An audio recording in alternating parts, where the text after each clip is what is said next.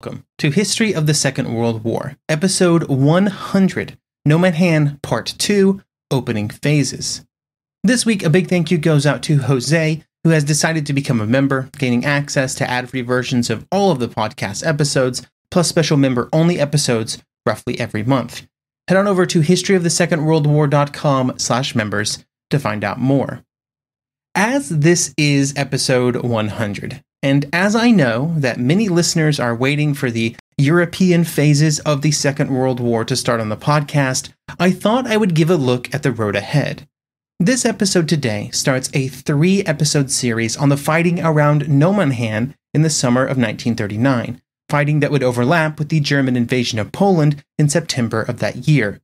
Then in episode 103, we will start a 5-part series that I've entitled Europe Goes to War, which will focus on the events of the summer of 1939 as Europe moved closer and closer to war, covering topics like the growing tension in Danzig, the British and French guarantees of Polish borders, and preparations for war around the continent.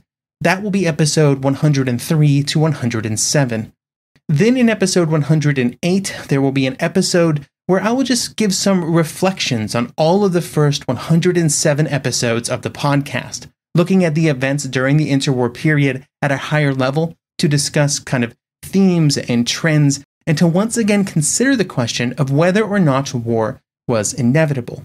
Then in episode 109, the series of episodes on the German invasion of Poland will begin. If my math is correct, and I don't miss any weeks, that means that the first episode of the invasion will be released on August 24th, 1 week before the anniversary of the start of the invasion. But that is the future. And now we're going to return to the tensions between the Soviet Union and Japan in Eastern Asia in 1939, this time moving away from the Maritime Province and into Outer Mongolia. The fighting that would occur during the Battle of Khalkhin Gol, or as part of the Nomonhan incident, if you are the Japanese, would be the largest fighting that would take place between the Soviet Union and Japan in the 1930s.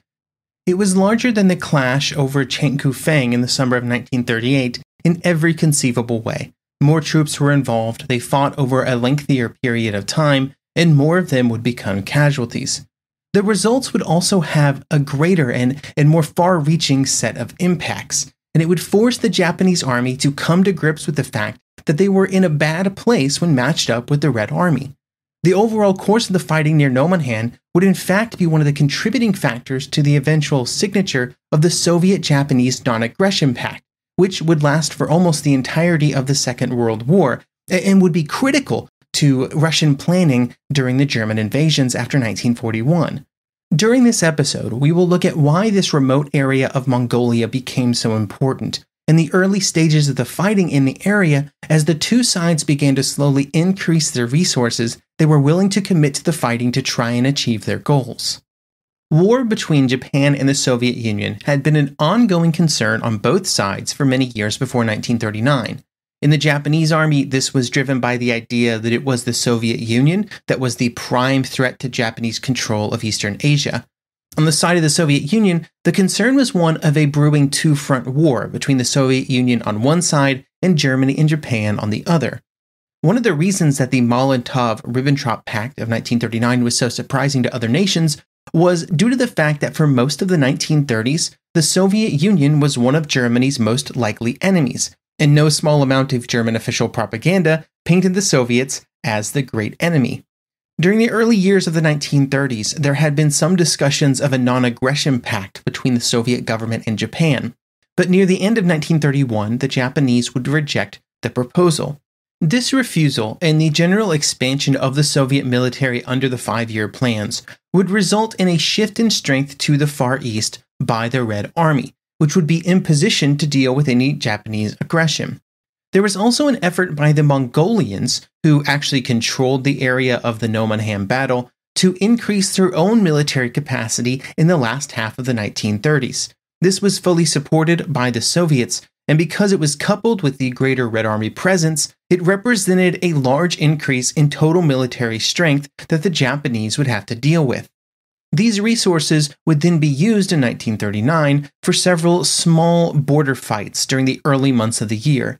None of those skirmishes were large, but there were probably over 25 of them. It's a very active area. The fighting that would occur near the outer Mongolian village of Nomonhan would be of a completely different type to these earlier skirmishes. As with the battle around Chenkufang, this new battle would take place on a piece of disputed territory. In this case, a triangle of territory between the village of Nomonhan and the Khalkhin Gol River. One small note here. Japanese sources refer to the river as the Halha River, but it is referring to the same thing as what the Russians call the Khalkhin Gol River, just to add that extra bit of confusion. This was also one of those areas where there had been some treaties that had tried to settle the border disputes during the late 1800s, but those were based on imprecise sort of location information, so there was debate around them. At its most basic level, the river was roughly 10 kilometers to the west of Nomonhan. The Soviets claimed that they controlled everything from the river to the village of Nomonhan, while the Japanese claimed that they controlled everything between the river and Nomonhan, and it would be in this area that the fighting would occur. While these disputes around precisely where the border was between the two nations was a common cause of friction, there were some additional reasons that this disagreement specifically resulted in such a large confrontation. It comes back to something called Order 1488. This order originated from the Kwantung Army headquarters because they were generally pretty disappointed in what they saw as the tendency of Japanese frontline commanders to be hesitant and overly cautious. To try and get around this, the Japanese units at the front were told to, not move across the border, but to react far more aggressively if the Soviets tried to move into what was considered Japanese territory. The precise name of the document that was sent out was, quote, Principles for the Settlement of Soviet-Manchukuo Border Disputes, and it would be presented on April 25, 1939, at a meeting of the Kwantung Army High Command and Divisional Commanders. Here is a lengthy quote from the order, which touches on some of the most important points. Quote, If the enemy crosses the frontier, annihilate him without delay, employing strength carefully built up beforehand. To accomplish our mission, it is permissible to enter Soviet territory or to trap or lure Soviet troops into Manchukuo territory and allow them to remain there for some time. Where boundary lines are not clearly defined, area defense commanders will, upon their own initiative, establish boundaries and indicate them to the forward elements. In the event of an armed clash, fight until victory is won regardless of relative strengths or of the location of the boundaries. If the enemy violates the borders, friendly units must challenge him courageously and endeavor to triumph in their zone of action without considering themselves about the consequences, which will be the responsibility of higher headquarters. End quote. There are a few important pieces I want to highlight out of that lengthy quote. First up, the Kwantung Army was putting it on the local commanders to make the decision in instances where borders were poorly defined, telling them to establish where the boundaries were and stick to it. It's very dangerous to push such information or such responsibility down to local army officers. The second is contained in the words, quote, fight until victory is won regardless of relative strengths, end quote. This essentially meant that not only should local commanders choose where they were going to fight and why, but if they did choose to fight, they were basically fighting either until victory or death. Remember these two items because they'll come back later, and they'll be a big driver of events over the next several episodes. This order was also forwarded to Tokyo, although there was apparently no response. These orders were received by all Japanese officers in the theater, including General Komatsubara, the commander of the 23rd Division. The 23rd Division had only been formed about a year before it would be called to fight at Nomonhan, and it was made up primarily of reservists, fresh recruits, and other personnel who had aged out of frontline service in higher quality units. It would be the 23rd that would be on the border when the fighting with the Soviet Union would begin. And this was because so many of the best Japanese troops had already been sent to China, and there was a desire to keep several of Japan's best divisions always rested and ready at full strength to meet any serious Soviet aggression. So those units were not on the front line or at the border areas, they were behind in reserve. The war with China had already required 7 new divisions to be created in 1938, with the 23rd being one of them, and it would require 9 more in 1939, and with this massive expansion, which basically doubled the size of the Imperial Army, it put pressure on manpower and equipment reserves. For units like the 23rd Division who were formed at this time, it meant that they were not getting kind of the top rungs of manpower or equipment. To give the Japanese Army's own evaluation of the 23rd Division, it would be rated as below medium.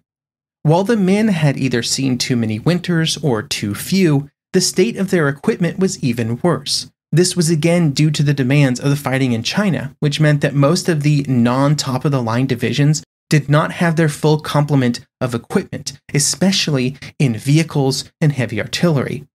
All this really meant was that the most important unit for the fighting at Nomonhan would be very unprepared for the ordeal that it was. The precise events that started the fighting around Nomonhan are fuzzy. Both sides generally claim that the other was the one that violated the border first, with the Japanese claiming that Mongolian cavalry rode onto their side of the border, while the Mongolian sources, which the Soviets agree with, claim that it was actually the Japanese who were the ones that made the violation first. The fun part is that both of these facts can be true, because neither side agreed on where the border actually was. The first week of the fighting is generally just a series of very confused events, with both sides having different stories that don't completely match up. This would later change as the overall course of events would solidify as larger and larger units were brought into the action, but that only really starts happening after May 17th. What can be generally determined is that the fighting would begin on May 11th, when a group of Mongolian cavalry would clash with soldiers of the 23rd Division that were positioned to guard the Japanese definition of the border. While this would kick off a major confrontation between the two armies, this incident in the early morning hours of May 11th had happened in some variation countless times before in other areas of the border. A small bit of fighting, maybe a few casualties, and then everything would cool down again and go back to normal. But this time, it would be different. The catalyst for this change would be Order 1488, because on May 13th, General Komatsubara was holding a conference to discuss the order with many of his staff and regimental officers, and it would be during this conference that news of the events at Nomonhan would arrive at the headquarters of the 23rd Division. While before there had been some ambiguity about what was expected of Japanese units in this situation, after Order 1488 had been issued, all of that ambiguity was gone. They were expected to, quote, challenge him courageously and endeavor to triumph in their zone of action, end quote. With clear expectations, General Komatsubara made the decision to quickly send 2 infantry companies, a cavalry troop, and an armored car company into the area under the command of Lieutenant Colonel Azuma Yaozo. This collection of units, generally referred to as the Azuma Detachment, would arrive in the area on May 15th. When Azuma arrived, he found that most of the Mongolian cavalry had already retreated out of the disputed territory and onto the other side of the river. This information was then relayed to the 23rd Division headquarters, and Komatsubara would order Azuma to withdraw, the mission seemingly complete, but of course it wasn't. This was because on the 15th, Red Army forces would arrive in the form of 1 battalion of the 149th Infantry Regiment of the 36th Infantry Division, and some armor and artillery assets would also arrive. These units would not initially cross the river, which would have brought them into conflict with the Japanese, but some Mongolian troops would cross the river again on the 17th. When news of this new violation reached Komatsubara, he made the decision that such a violation so soon after the previous event demanded a swift and decisive response. To meet the new aggression, Komatsubara would send the 64th Infantry Regiment under the command of Colonel Yamagata Takamitsu, and it would be referred to as the Yamagata Detachment. It would contain about 800 infantry and artillery company with 3 75mm mountain guns and 4 37mm anti-tank guns, along with 3 companies of trucks. it would also absorb Azuma's group when it arrived. All of this gave Yamagata a total strength of around 2,000 men, and he would be given the task of destroying anything he found on the east side of the river. With the attack first scheduled to begin on the 22nd of May before it was pushed back to the 27th due to challenges in getting everything ready. The overall plan for the attack was worked out in some detail, and it would share one feature with many of the Japanese plans from the following actions. It was, by and large, far too complex. It would involve Azuma's unit to be separated from the main group, and it would make an independent advance on the area where the Halha River met the smaller Holston River. Then the main body of Yamagata's forces would be split up into 5 different attack groups, which would advance in ways that required careful coordination. In theory, this could ensure that any Mongolian or Soviet troops that were on the eastern side of the river would be trapped by Azuma's men who would be hanging out at the bridges they would have to cross, which would present some nice opportunities. But it was very risky, especially given the fact that the Japanese had very little idea of what kind of resistance they would be facing. They knew that there were some troops that had recrossed the river on the 20th, but beyond that it was mostly just an empty map with some guesses. It probably would have worked out, this complicated attack plan, if it had met only weak and feeble resistance, which had been the case in several of the previous border clashes. But in this case, the Japanese would not come up against a small and easily deterred enemy. What they were facing was a collection of Red Army and Mongolian units which were under the command of Major Baikov. There would be roughly 1,000 men, including 16 armored cars, 4 76mm artillery guns, and other assorted equipment. Along with these troops under Baikov, there would be several other units, including reconnaissance units and artillery batteries, nearby. The Japanese attack, would kick off in the early hours of the 28th, and there would be some initial success. The Japanese were able in those early hours to take advantage of some key advantages that they had. The first was simply numbers. There were many more Japanese than there were men opposing them. They were also able to find quick success against units of Mongolian cavalry that had been in the center of the Soviet line. These units were generally less equipped to deal with the Japanese attack. They were only lightly armed and did not have the equipment backing them up that the Red Army troops had access to. But the Japanese advantages that they found in those early hours would begin to evaporate as they moved closer to the river, because as they moved to the west, they grew closer and closer to the Soviet artillery and various support units of armored cars. This included Azuma's detachment, which was making its run for the bridges over the river. They had expected the bridges to only be lightly held by a few units, but what they found was that it was protected by a Soviet infantry company, a group of combat engineers, armored cars, and artillery. Azuma's men had nothing with which to deal with the armored vehicles, and they were basically stopped in their tracks. This caused a serious problem, because Azuma had greatly overextended into enemy territory. His goal had been to secure the bridges until the rest of the Japanese forces arrived under Yamagata. But it was not going to arrive because the main Japanese attack had also been ground to a halt. By midday, Azuma was already surrounded, and his unit would begin to be attacked from multiple different sides. Azuma, who was under orders to attack and not retreat, was determined to hold his ground as long as possible. To make matters worse, the Soviets were bringing additional reinforcements into the fight very quickly, including the rest of the 149th Infantry Regiment and additional artillery. This made Azuma's defense hopeless, and as the afternoon wore on, the Soviet attackers ground their way closer and closer to Azuma's positions. Then in the evening, understanding that the fight was almost over, Azuma and all of his remaining men led a final charge on the enemy, which was quickly ended by Soviet machine guns. Of the men who had attacked with Azuma, several hundred of them, 4 would manage to escape the Soviet encirclement. All the rest were killed or captured. When the disaster became known to the 23rd Division headquarters, there was a scramble to push forward more artillery and anti-tank weaponry, and even some additional infantry on May 29th. These reinforcements allowed the Japanese to partially recover, continue their attack at least a little bit, and to recover 200 Japanese bodies, including that of Azuma. But with a quarter of the original Yamagata detachment now casualties, the additional forces in no way allowed for a complete transformation of the overall situation near Nomonhan.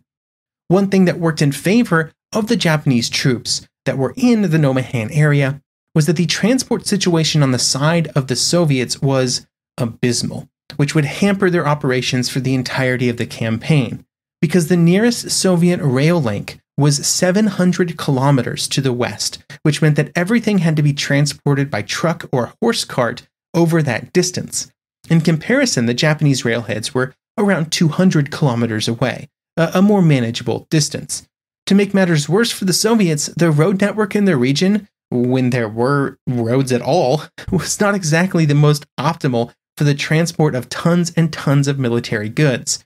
There were some attempts to ameliorate this problem over the course of the summer of 1939, but in an effort to build more rail lines faster, the decision was made to use a narrower gauge, which meant that everything had to be unloaded and reloaded onto different rail cars on its way to the front.